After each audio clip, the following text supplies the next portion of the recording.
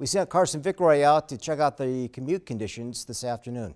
As you can see, the snow has been picking up all day here in Bozeman, but check out Huffine Lane behind me. Right now, driving conditions really aren't that bad, but if you go a few miles in that direction, it's a little bit of a different story. Springtime in Montana, where heavy rain and snow, sleet, freezing rain, fog, hail, and thunderstorms can sometimes happen over the course of a few hours, which means drivers have to be prepared for anything while driving at this time of year. Pull up the road report, pull up the weather forecast for the area, look at what the temperature is going to be. The temperature is a key indicator on, if it's going to be in that low 30s area, you know that if the road's wet, there's going to be some spots that might be icy, bridge decks, passes, higher elevations. Take this for example. This is what Bozeman Pass looked like just before noon today. It was mostly dry. Now look at Homestake Pass. Very snowy and slushy, which made driving conditions hazardous.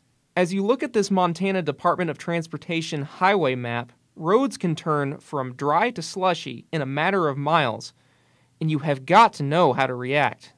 If you're coming up on a bridge deck, if you're coming up to a pass or an elevation change, or the road, look farther down the road. Don't look right in front of you, look half a mile down the road. Hey, the road up there changes colors from light to dark or dark to light, and it's now snowing or raining or getting warmer or getting colder. There's probably a change in road condition there.